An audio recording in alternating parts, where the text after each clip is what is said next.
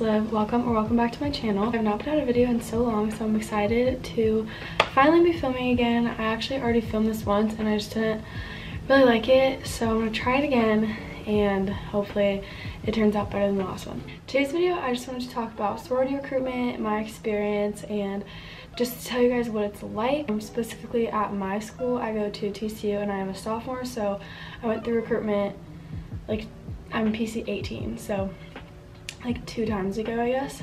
So I did recruitment not too long ago. It's a super fun experience for most people. Just a little disclaimer, this is just how it went for me. I would say most girls at TCU specifically do have good experiences, but of course there are a handful every year that don't. It's different for everybody, but I mostly just want to talk about really the process and how that works at TCU. I literally haven't filmed in so long and I kind of like forget how to do it, so okay. So basically in this video I'm going to go through like a couple different big topics, and in the description I'll put like the timestamps for when I start talking about all those things, so if you don't want to watch all of this then you can just skip to the parts that you want to watch. So yeah, okay, let's just get started. Alright, so the first thing I want to talk about is just like the process and how it works, what the days are like and all of that. Again, I'm talking specifically at TCU. A lot of schools are super similar, I think, in the way they do it, especially like surrounding schools. If you're doing fall recruitment, it's like, I think it's pretty similar everywhere. So recruitment at TCU is a full week, Sunday to Sunday process, but you get a break on Saturday. So the actual talking, like recruiting days are Sunday through Friday. Then you have a day off on Saturday to just like kind of chill, and then bid day is on Sunday. Before you get to start recruitment, you obviously have to register, and there is a fee to do that. I don't know how much it is, I don't remember, but you sign up and do that, and then you're good to go. And you get to school a week before classes start. So classes usually start around like August 20th here, so you'll get here like a week before that, usually on the Saturday, and then you're gonna move in all of Saturday, and then recruitment starts like Sunday, I think like afternoonish, like 12 or so. When you're moving in or a few days before you move in, you'll get a call from your row gamma, and a row gamma is basically like a small group leader. Every year at TCU there's like 1,000 girls that go through recruitment, so they break you up into groups of like 20 or so, and then in your groups of 20 there will be a row gamma who is an older girl that's in a sorority, but you won't find out what sorority she's in until the end of the week. And basically the row gammas are just there to help you talk through any problems and just be your guide for the week and answer any questions you have and just like be your friend. So they're super helpful, they're trained really well, and they can help you with like any issues that you have.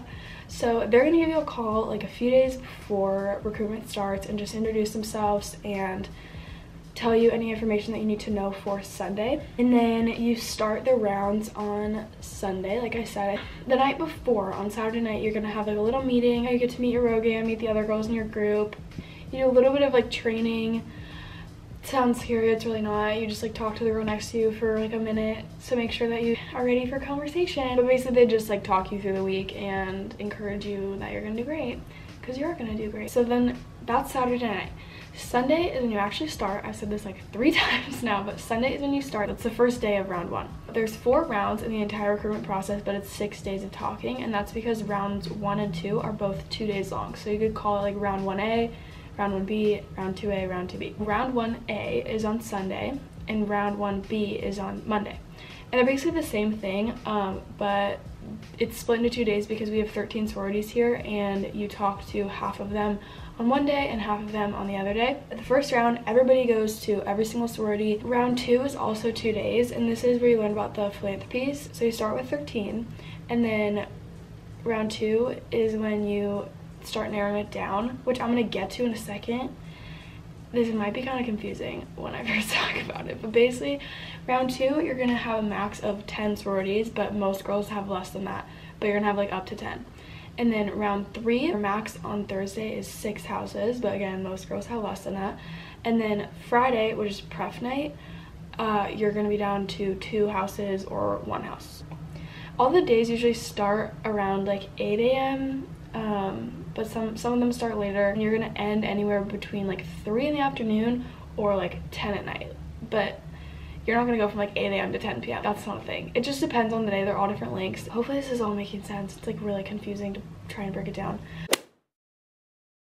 Okay, now I'm gonna go through what actually happens when you are talking to the girls in the house, because that's like what I had no idea. What you do is your row gamma walks your little small group down to whatever house you're going to. And at TCU, the Greek village is all in like one area, so they're all super close. It's not like you're like walking down the street or anything. It's like literally right there. They're gonna line you up in alphabetical order. So I was always first, which was like terrifying. So I'm like standing in front of my first house and I'm just like, okay, whatever. And then the row gamma comes up and she like bangs on the door and she's like 30 seconds, and you're like, oh my gosh, like it's so loud, like screaming. And then all of a sudden behind the doors I can just hear these girls like yelling, like chanting. So it was scary at first. So they start basically screaming their songs at you, kind of like what you probably have seen on Twitter. It's really funny.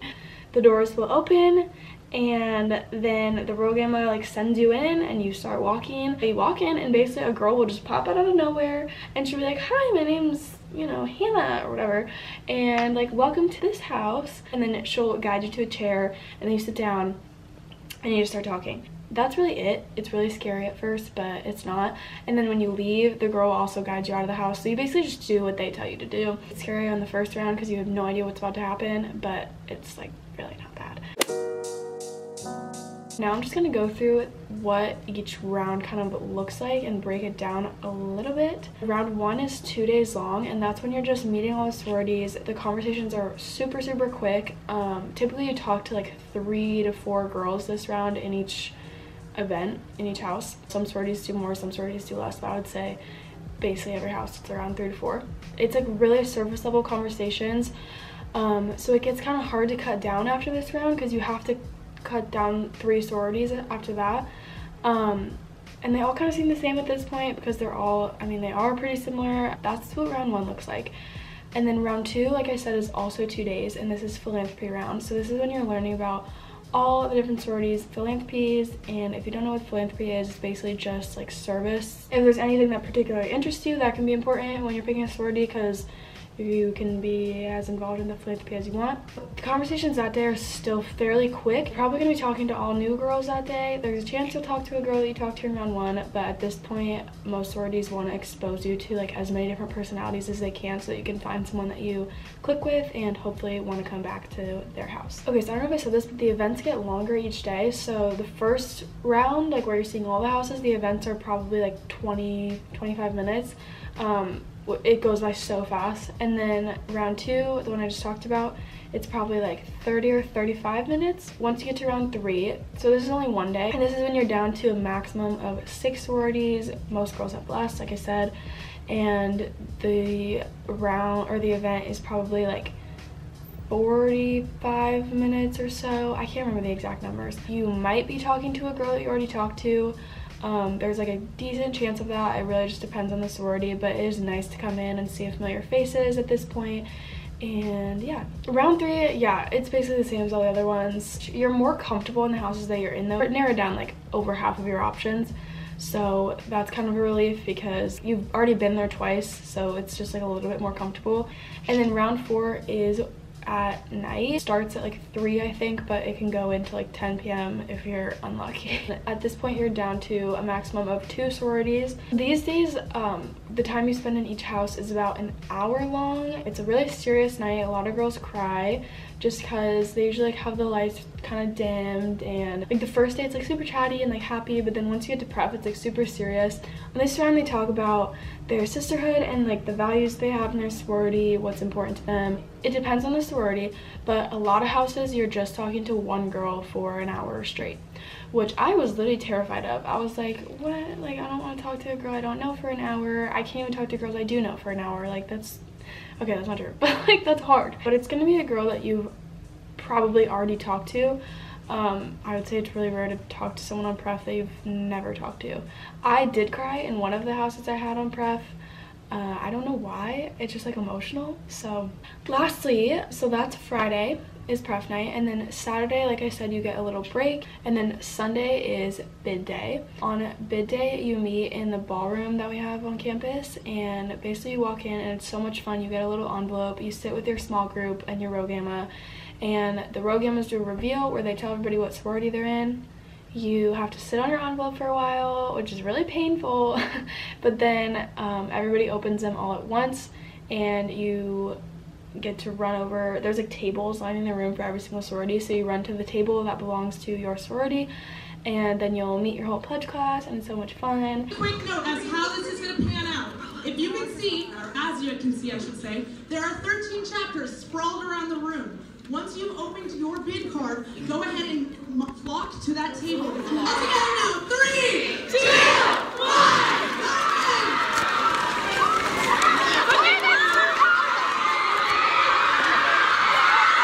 One by one, each sorority gets called out to run outside, and basically there's like a commons at TCU. I'll put in like a clip.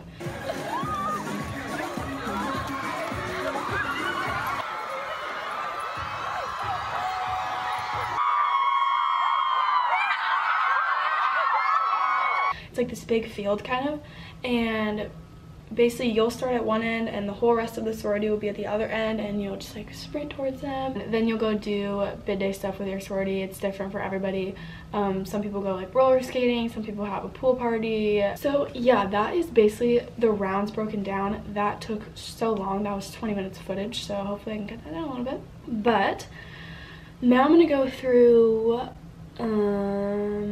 I want to go through what to wear, but I think I might make a separate video for that, just because I feel like this is already gonna be so long. So comment below if you want a separate video on what to wear to sorority recruitment, because I can for sure do that. Now I'm just gonna go over like some helpful information, because some of the things I probably just said in the last 20 minutes was a little bit confusing. So I just want to go over that. So multiple times I mentioned how on certain rounds you can have a maximum of this number of sororities. So it goes from 13 to 10 to 6 to 2. But those are your max numbers. When you go through sorority recruitment, there's this thing called mutual selection. And for me, it didn't make sense until I saw it on paper. So I'm sorry if I explained this really badly. So you start with all 13 sororities. Every single girl has 13 sororities during round 1. So at the end of Monday night, at the end of round 1, you go to the basketball arena, and basically you'll get a sheet of paper, and you write down your top 10 sororities, like in no particular order, just like your top 10, and then your bottom 3. But your bottom 3 are ranked. Okay, so basically you have your top 10. I'm gonna try and like, is there like a visual I can put in right here? So you have your top 10 in no particular order. It's just like the 10 that you like the best. And then you have your 3 that you don't like the best. And you rank those 3. And the first one is the one that you dislike the least. And then the second one, and then the third one. So the third one is the one that you like really don't vibe with, like you just don't click with them, or you know, whatever. And that's fine, like that's the point of recruitment, is to find out where you belong. But let's say you go to round 2. This happened to me. So let's say one of your top 10 sororities decides to drop you, which can be for literally 100 different reasons. It probably has nothing to do with your personality. The first ranked bottom one will move up into your top 10 list for round 2. Which is super common. Like I said, that happened to me. So you end up going back to a house that you maybe didn't love, but maybe that's for the best. Like maybe you end up loving them. That's happened to girls as well. Like they'll end up like pledging a sorority they wanted to drop. It can happen. You just gotta trust the process. And let's say that the 3 that you didn't vibe with like also didn't really vibe with you, so those are gone. Like they dropped you, you dropped them, like they're out. So now you have your top 10.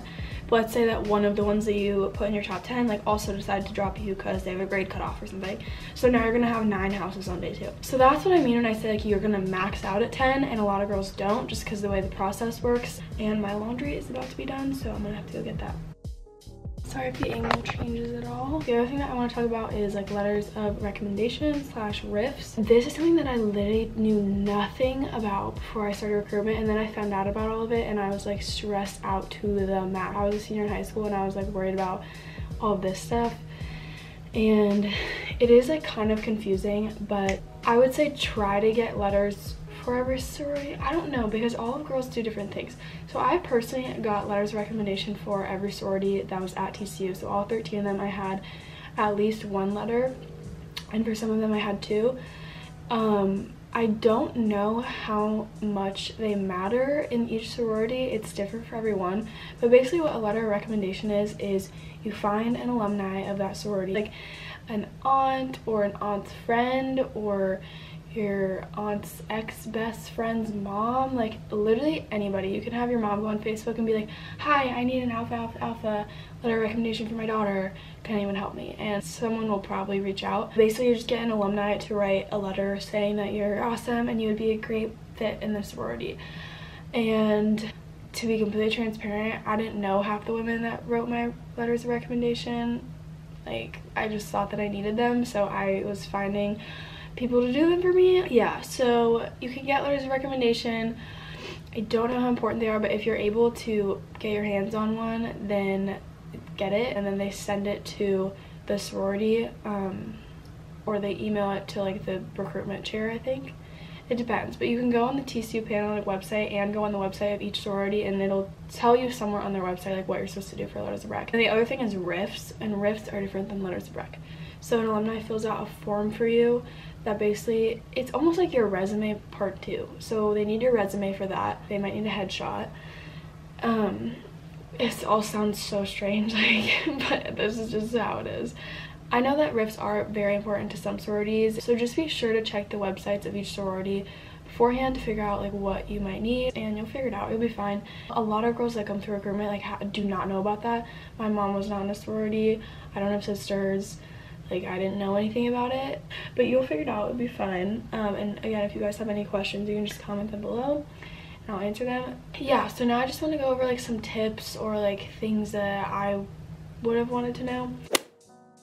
First tip is to be yourself, which sounds so stupid, but like seriously, because it's really easy to tell when someone's super nervous and like not really being themselves. Like if you just like chill out, like have a good time, literally all you're doing is sitting in a room with a girl. Like she's a friend of a friend, and you're just like alone with her at lunch while your friend goes pee. You just like have to talk to her. But it gets easier, I would say, as the rounds goes on, like in terms of being more comfortable with the process. The first round is like such surface level conversations. Like you're literally just talking about where you're from, like why you came to TCU. My biggest tip is to just try not say one word answer. If you can avoid one word answers, really try to, just because it's easier to keep a conversation going when there's more to go off of, you know, which is like common sense, but you don't really think about that when you're under pressure to have a good conversation. Know that the actives, the older girls that are recruiting you, are also super nervous, especially the first rounds. Funny story, so like I said, I'm a sophomore, so I just was on the other side of it this past fall, and I was so nervous because it's really on the older girls to keep the conversation going, and if it gets awkward for us to fill the silence, it's not on you.